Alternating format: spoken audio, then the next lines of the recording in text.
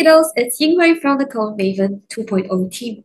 I'm a Year 2 Computer Science student in University Science Malaysia, and also I'm one of the CodeSysters. Today, I want to show you how to make a mouse trail in Scratch. You can pick whatever items you want to be the mouse trail, and I'll show you how to do lots of different effects. So yeah, let's get started. So first, let's pick the object that you want to be your mouse trail. You can hover over Choose a Sprite and click Choose. You could have a mouse trail of scratch cats, or a mouse trail of hearts, or stars, or balloons, or rainbows, just anything you want. The first one I'll show you is a trail of scratch cats.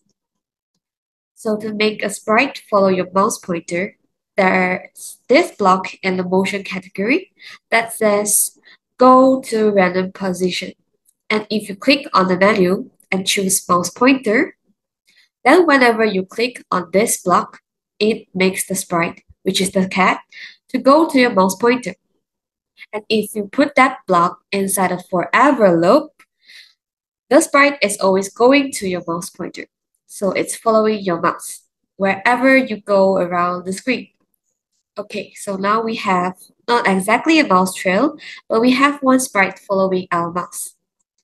Let's make this start when the green flag is clicked. So when we click the green flag, the sprite is following our mouse. Okay, now how do we make a trail so there's multiple scratch cats following the mouse pointer?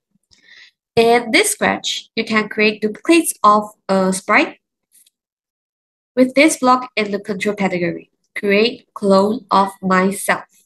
So if I click on this, it creates a duplicate of the scratch cat. So wherever I go, if I click create clone of myself, it makes another scratch cat. And these clones don't just have to sit there, you can make them do things with the code as well. And the way to do that is, there's this block when I start as a clone. If you drag out this block and put some code underneath it, the clones will do that code when they are created. So for example, let's say when I start as a clone, change the color effect by 25. Okay, so we can make them change color.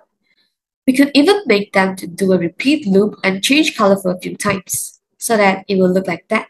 And let's make it so that after they do their little color change, they disappear off the screen. So to do so, we can add delete this clone. So when I create a clone, it will do a little color change and then disappear. So it's like the trail is always following where my mouse is and not staying too far behind where it was. Now, how do we make it so that we are making these clones constantly as I'm dragging my mouse around? This is the part where it really starts to feel like a mouse trail. You can put the create clone of myself block inside a forever loop. And now you can drag the cat around, and wherever it goes, it creates a clone. So you get this effect, where the cat is leaving rainbow cats wherever it goes. Now, one important thing to note is, it is usually not a good idea to have a create clone of myself block inside a forever loop. Because if a sprite creates too many clones, it will make the computer run really slow. The reason it's okay here is when a clone gets created, it does a little animation, but then it gets deleted. So we're never getting too many clones. So this is the base code that will make a mouse trail.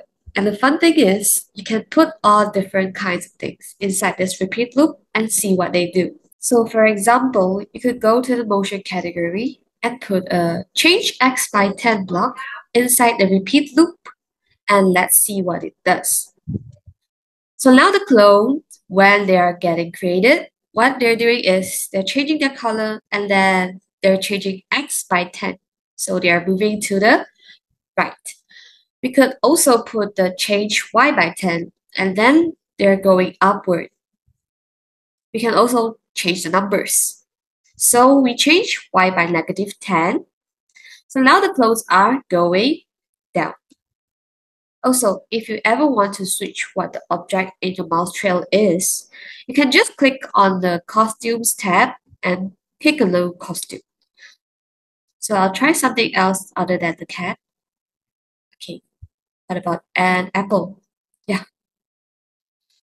Okay, lastly, I would like to recommend you all to try any block and just put it in the repeat loop and see if you like what it does. That's pretty much how you can make a mouse trail with Scratch. Now it's your turn to start scratching. Have fun making your mouse trails and see you next time. Bye-bye.